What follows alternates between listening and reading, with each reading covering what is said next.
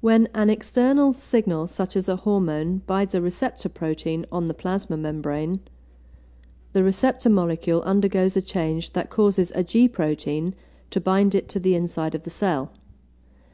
G proteins are regulatory proteins that got their name because they bind GTP. After the G protein binds, a molecule of GTP, guanosine triphosphate, binds to the G protein and activates it. Part of the G protein moves away and activates an effector protein nearby in the membrane.